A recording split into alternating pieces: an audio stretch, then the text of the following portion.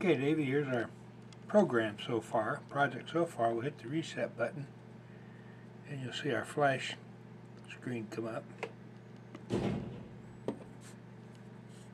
Notice it says Dick and Dave Frequency Standard, version 7.0. And it goes into telling us what our current frequency is at startup, which is 1 megahertz. And our battery has 12.96 volts in it. That's not hooked up yet, but you can see it there. And if we want to monitor our GPSs, we have this membrane keyboard on it for the time being. I had a couple of those laying around. We hit this button and that puts us into satellite tracking mode. And it tells you so far, because the GPS isn't hooked up either, it's still on that slow boat from China. We've got 0 satellites and it's unlocked. So once we get our GPS hooked in there, we should get a atomic standard clock traceable output frequency. Cool, man, cool. And here, if we want to enter a new frequency, we just poke the A button. Okay, and then we use our numeric keypad. Get out of satellite mode. Okay, hit the A button, Dick.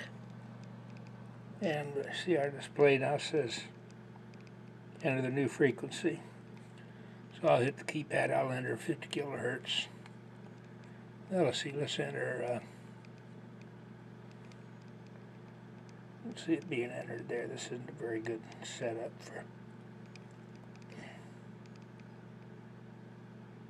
there's, there we go. Then we hit the B key. That puts our new frequency in there. I added 5 megahertz. And that's what we'll be generating after we hook our GPS up. And it'll be right to a Nat's ass. There's your Arduino Nano, which is running this whole show. And of course our 10K resistor here to set the contrast. Set her out, bring it up a little bit so we can read it on that's variable contrast. We might put a hardwired resistor in there, I don't know yet. Might not need that control.